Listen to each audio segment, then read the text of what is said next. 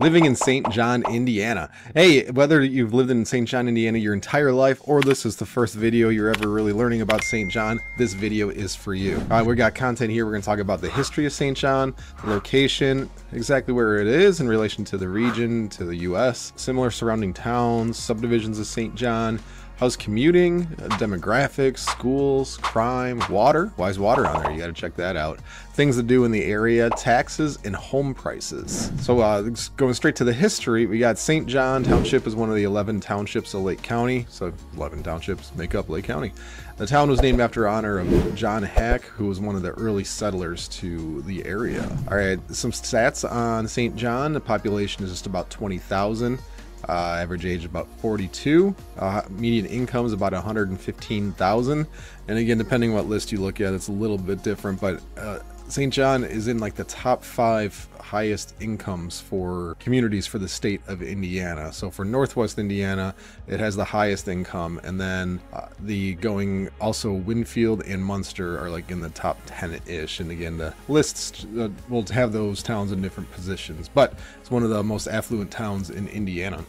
And I just want to introduce myself. My name is Tony Anczer. I'm a real estate agent that serves Northwest Indiana and Chicagoland, so we got you covered on both sides of the border. My cell is here, 708-608-3000. And we do these videos just to help our clients and people just wanting to learn more about the area, to just give them content so they can learn about the region. And we love to help people buy and sell homes. That's what we do, and a big reason why we do these videos. So if you're looking to move in 9 or 90 days, please reach out. We love hearing from you. We hear from people weekly, and we love connecting you with. So sometimes people just ask for information about a reference for something, or hey, where do I go for this, or things like that. So feel free to reach out, and if you're looking to buy or sell, we'd love to work with you too. And also, just a note, in the bottom of this video, you're going to see in the description, you're going to see different chapters, so at different timestamps of the video, and it's going to show you. You can fast forward to different items, or if you want to watch something in particular, again, you can go just to that chapter and not try to play guess and check here. And this video that we're talking about today is just on St. John, Indiana, but I do have you check out my videos in my playlists. You'll see I have this video that's all about Northwest Indiana, and that gives you more holistic information about the region. And then we have a myriad of other town videos too. So feel free to check out our playlists. And again, just ping me if you want, like, hey, I was looking for more information on this town or this subdivision, or feel free to reach out and I can shoot you a video or make content for you too.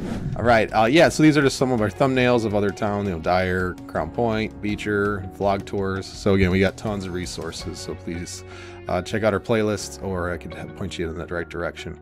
So going back to specifically St. John, so we're using niche.com for a lot of our data. So St. John is ranked number 3 best places to live in Lake County. I live in Dyer, and I'm from one town over, and St. John was a community that when we moved to the region, it was, for us, it was, we would have been equally happy. St. John, Dyer. So you see niche gives the town an A for these different metrics. Schools are great, housing's great, it's a nice area, it's a safe area. All right, so we'll just continue straight on. Just a quick snippet about time zones if you're not from the area. St. John and Northwest Indiana, all this red is central time zone. The rest of Indiana is all this yellow, so that's eastern time zone. And Northwest Indiana is basically an extension of Chicagoland, is how the area develops, so that's one of the big reasons we stay on central time here. All right, so St. John, we're going to get a lot of content going on here, and let me just peel through this, and then we're gonna hop in my Google map too. So you'll see the area here. So St. John, yeah, so St. John is right here, Cedar Lake, Crown Point here, Maryville, Hobart. We got Highland, Munster here, Dyer, Sherrville's this big chunk, Hammond here. And so some of the main roadways, I just want to point that out, is 294 to 8094. That's the main northwest. If you're going to, to the east coast or west coast, you're going to find your way up here. And then also I-65 north is right here, or north or south. So this takes you straight to I-65, and then also takes you north to 8094 area. To get to Chicagoland, you're gonna take there's a couple different ways, but basically you take 8094 to 94, and then go up to the city that way, and we'll get more into that in a second. And then I just want to point out here that we are right on the border. So St. John, being here, then the Illinois-Indiana border is this line right here. So we are right on the Illinois border. And one thing people want to learn about our new region always want to know, like, okay, so where, if I live in St. John, like, where's the general area I would be traveling? And so St. John itself has a lot, you know, the town park and rec department's great. It's got, you know, the schools are great. The St. John's schools are actually, and combined with Cedar Lake schools, so they share the same high schools, which are like over here, and we'll get into that in a bit here. But I mean, St. John has pretty much everything you need. Like, they got the Super Target, they've got grocery stores, they got dining. Well, we find ourselves, and again, I live in Dyer, and so like when we're stocking up on groceries, we find ourselves over in Maryville, right by Route 30, and where'd 65 go? Here we go, right, 65. And like right here is the Costco and, you know, Meijer grocery store and Aldi and all that stuff. There are those other options in the area too. But we find ourselves, you know, stocking up in this area. And then where you'd generally, what I find most people in the region would kind of be spending their time in this like area of Northwest Indiana. Crown Point has a lot of draws for restaurants or just hanging out.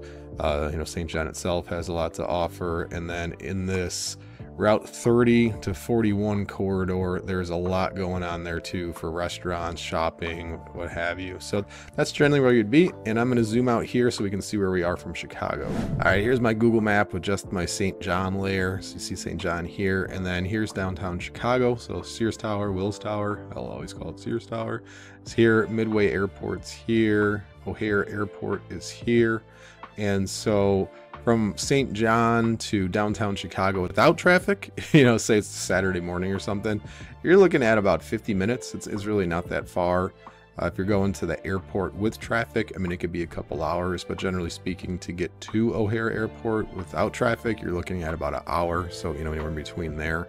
And again, those, you know, those roads are a few different options, but like 294 or 94. And then, you know, Valparaiso is another town that's got its own little city feel to it. And then if you were going to Indianapolis, that's another milestone going down 65. You're looking at about 2.5 hours to get to Indianapolis. So now we're transitioning to water supply of St. John, Indiana. And in Northwest Indiana, there's two options for water. Either Lake Michigan or we have well water. So we'll see here that, you know, we're talking about St. John. So St. John does have well water. So what that means is that the town of St. John itself has their own well system that they then pump water from the ground to their own water treatment plants and then pump it in the water mains, and then your house is connected to those water mains. So, and again, so that's generally how this works. There's groundwater, there's a pump in the ground that pumps it up, and, you know, it's this, pretend this is a pumping station. So then they got tanks and a treatment plant that then, and so there's one thing to be a heads up about is St. John with well water, you do run into the minerals in the water can leave marks on your, you know, siding or hardscape. You can see some scaling on fixtures. So what you do is you have here, like the main thing that's most everybody has out here is a water softener. So here's a slide on the chemistry of that if you want to check that out, or give me a call, I can talk you through that. So you put salt in here from a Home Depot, Menards, anything like that. On our softener, we go through with our family, we go through about 3 bags a month of it. It's like 40-pound bags.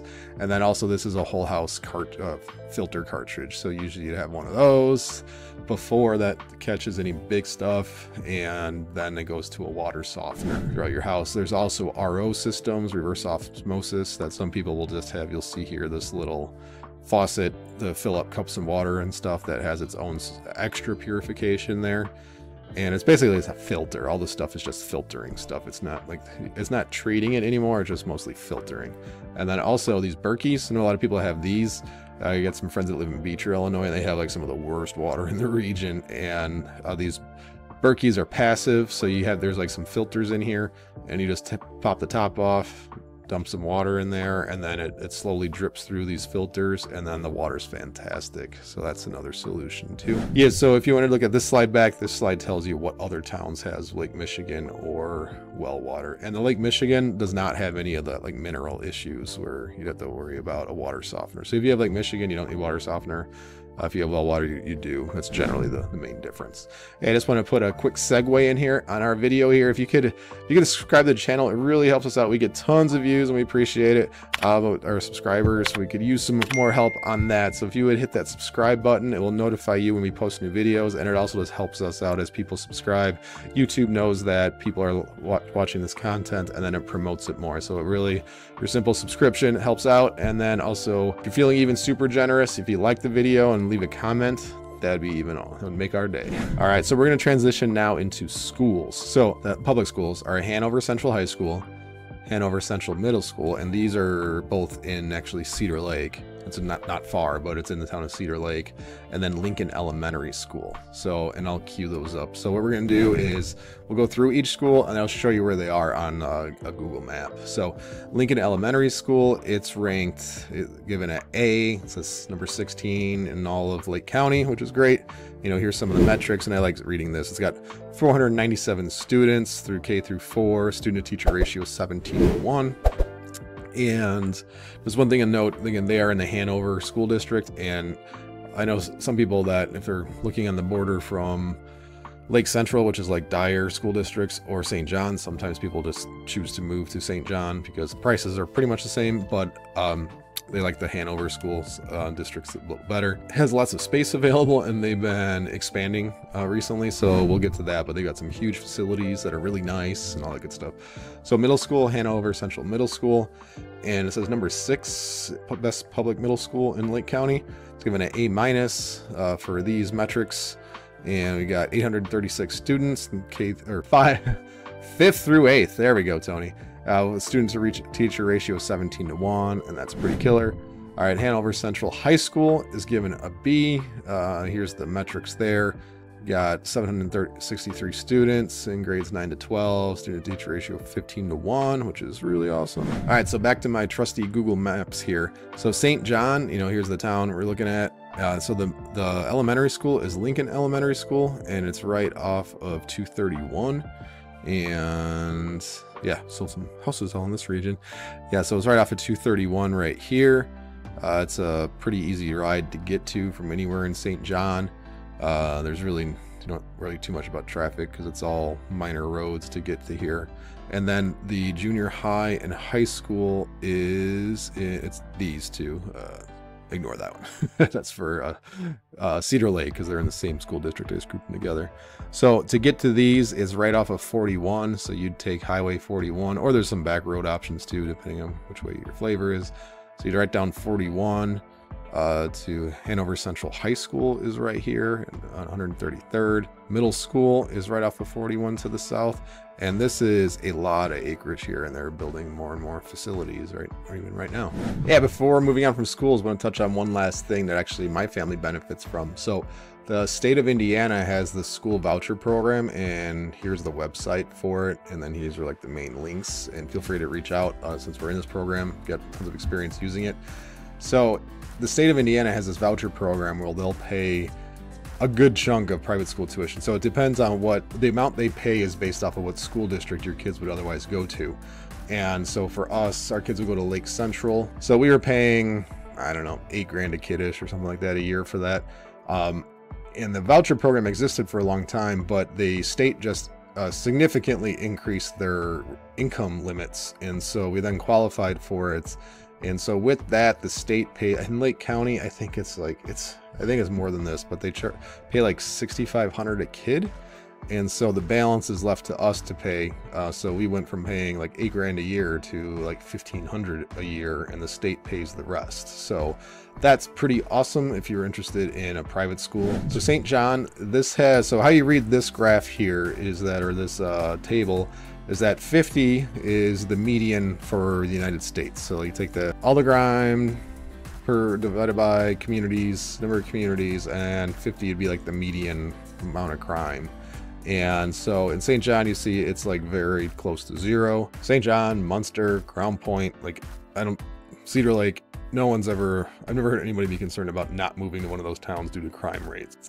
This is just some more information. If you come back to this, if you want to see it, this is just prorated data on 100,000 residents. So St. John only has like 20,000 or something. So these are, divide each of these by, I guess, 5-ish or something, and that's how many of these incidents there are a year or something like that. Okay, yeah, so this slide is just a summary of crime rates, and again, this is relation to the median for the United States, and it shows you the towns of Northwest Indiana, and St. John here is at 17%.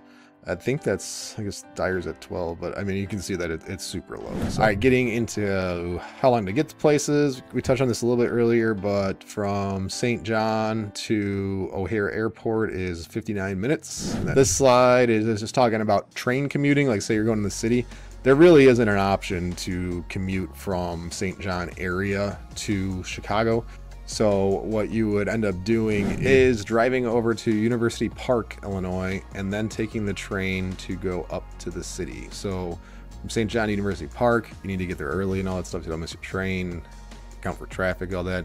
You're talking a half hour to get to there, and then you got another 45 to an hour, depending on if it's an express train or not. So you're looking at an hour and a half easy each way if you were going to take the train commuting. You could also go to Valparaiso, but that's going to take you a lot longer to take the train. There is a South Shore train going through like Munster Dyer. This slide is kind of just for fun on the note of train commuting. So this is the metro lines. This shows where they all have lines that go, and so like this is that University Park one I was talking about that you go to. But these show the commuter routes for other trains that they have. All right, property taxes. So we're gonna camp out on this one because there's a couple things that are confusing. So I'm just gonna make sure you guys are crystal clear as to how property taxes work. Okay, so in Northwest Indiana, there is a 1% property tax cap for owner-occupied residences. So what that means is that, and this is based off your assessed value. So if your assessed value is $400,000, what's 1% of 400,000? You got 4,000. So that means that your tax cap would be 4,000. So that means your taxes can't be more than $4,000. But the caveat to that is voter-approved projects can be additional. So like if a school referendum happens, but if those are on there, you're talking ballpark $500 on the high side, generally speaking. So if you have a $400,000 house, you're generally looking at no more than $4,500 for taxes. And it's usually lower than that because the county, they're not crazy about their assessments. So usually your assessed value is that you get is less than what your home would actually sell for. So that's pretty nice. But one thing that's note here is that if you aren't owner occupied, that your tax cap is 2%. So if you buy an investment property, then just know that your tax cap is going to be closer to, your tax amount really is going to be closer to 2% of your property value. Also of note though is that when you buy a house, you have to go to the recorders or the courthouse. Here's my courthouse. It looks like a house. You have to go there and then file your exemptions. You know, here's your exemption paperwork. And then once you do that, then it's on the tax record that your house is owner occupied. If you don't, and then you get the 1%. But if you don't do that, you forget, then you're paying 2%. And as far as I know, there's no payback. So if you're like, oh no, it's, you know, January 1st, and you realize you didn't file your exemption when you bought your house previously that year, then you're stuck paying for 1 year the 2% amount, but then you can get your assessments reduced to the 1%. And so here is, so how much would you actually be paying? And again, it's based off of your assessed value, but, and again, the assessed values are usually quite a bit less, or 20%ish, say less than your actual sale value. And so these are, I pulled up, so 3-bed, 1.5 to 2 bath houses that are in the 1,800 to 2,200 square foot range. Pulled up a number, representative house of that type, because that's generally most people are buying, or for starter houses at least. That's the type of house most people targeting as a starter house. And it could be a finisher house too, but that's generally a pretty representative house. And so a house like that in each of these different areas is this amount. So for St. John, we're looking at the median tax was $33.53, which is pretty fair. Like if you take these houses, put them in Illinois, they'd sell for less, but your taxes would be at least twice as much, like easily twice as much. This is actually what a property tax statement looks like. And so you'll see that you have the gross assessed value up here. You're going to see there's all these adjustments. So like your total, so this house here is worth 350, as assessed value of 352,000. They add in all this stuff. Don't worry about following the math right now. And then they'll say like your total tax liability is going to be $5,100, but then it was reduced for whatever this stuff is. And then, so your total tax liability is $4,300, but you'll see $4,300 is more than 1% of this number. And so 1% of this number ends up being this number. So it then says that your property tax cap is this, you know, is equal to 1%. So that's where this comes from. And then there's these upward adjustments due to voter approved projects and charges of $776. So that means their taxes came to $4,292. That's how that works. Okay, this slide here, we're transitioning to home prices. So what is the median sold price for a single family house? This excludes townhouses and whatnot, just to make it apples to apples. And so what this is I looked up what sold for in June 2023, and I didn't include any metrics as to what to look for except what sold. And then we looked at what the median was. So of all the houses that sold from lower end to higher end, what's the median type of house that's selling? In that, you'll see that St. John here, that the median home price sale was $406,000, 4-bed, and it was a 4-bed, 2-bath, and it was on the market for 14 days. The days on market is just for fun. It doesn't really matter. It's like including that number. Yeah, so that's saying that the median home in St. John is selling for $406,000, of which you'll see all the towns in Northwest Indiana that the St. John is on the higher end. I think Dyer is higher for this. And I think that was kind of a fluke month because St. John's usually the highest. You know, if you can go way higher into, there's subdivisions that are selling in the, you know, low millions. And, you know, you could get into St. John for pretty much low 3s right now, or somewhere in the 3s is where you'd be starting out at. Taxes. This slide has some detail, and I'm going to go really fast over this. If you want a more in-depth, go to that Northwest Indiana, all about Northwest Indiana video, and this goes in deeper dive. But state of Indiana, for income tax, has a flat tax of 3.15%. And then counties can impose an additional tax. So Lake County imposes a 1.5% tax. So altogether, you add this plus this, and you've got 4.65%. And sales tax is 7%. There's no sales tax on food, which is super awesome. Like when we came to the area, we didn't know that. And so we walked out of the store and we're like, there's no tax on this. That was awesome. And then municipalities cannot add additional taxes. Like in Illinois, right over the border, you'll see lots of taxes. They have different names for them. My mind was scrambling for how many different names are, like places for eating taxes. You can have just another tax, an addition, because if the voters approve it. So, but in Indiana, that's not a thing. Social Security taxes are not taxed. I think that's the case everywhere in the states, but retirement income is taxed. I know there's a handful of states that does not tax retirement income, but Indiana does. And there's also currently no estate or inheritance taxes, which is pretty nice. All right, so housing. So I'm gonna pull up here my Realtor view of sold data. And we're gonna look up what our house is selling for. And we'll see what our houses look like in the area that are selling. So we're gonna look for 3-bed, 2-baths and up, and we'll see what has sold. So I've got my MLS view pulled up here, and unfortunately, I forgot about this, is that our MLS got hacked. It was like a ransomware thing where somebody or entity overseas hacked it, and then they ransomed back, and they were trying to negotiate to get the data back, which is pretty crazy. So anyway, the photos aren't loading of these houses, but you can generally see. So again, these are 3-bed, 2-bath. I didn't put any filters on house value or location or anything like that. And we'll see that this is from the first of the year, so January 1st, 2023, that the lowest price one that sold was $300,000 even. And then we'll just kind of go through a few different pages. We got another 3-bed, 2-bath, 2,200 square foot for $375. We're gonna go all the way to the gamut here. $399 for a 4-bed, 2.5-bath, 2,300 square foot house. What's this guy? I saw 27. 5-bed, 3-bath, 2,700 square foot, $413,000. That's a good deal. You can buy that one right now. All right, so we got $475 for a 4-bed, 4-bath, 3,100 square foot house. Find a 5-bed, 4-bath, 4,100 square foot house, $600,000. And let's see what the most expensive one was for so far. $1.25 million for a 4-bed, 5-bath, 5,100 square foot house. So that gives you some information on housing. St. John has been around for a while, so the older houses are going to have more of the boxy types floor plan. We have like a dining room and a living room and a family room, possibly separately walled off, or like a hall pass that goes through it. The newer homes are more like you see most anywhere nowadays, where they're more open concept. So that's generally, and so when you look at about the 2010 and newer is when you're going to see for sure more open concept. When you get into the 2000 to 2010, it's going to be hit or miss as to what type of floor plan you're looking for. This slide shows the cost of living throughout the United States, and specific to St. John, we'll see the color coding up here. The darker blue greenish color is the least, and then red is the highest, with the whitish off-white color being middle range. And we'll see that we are in the middle range of cost of living.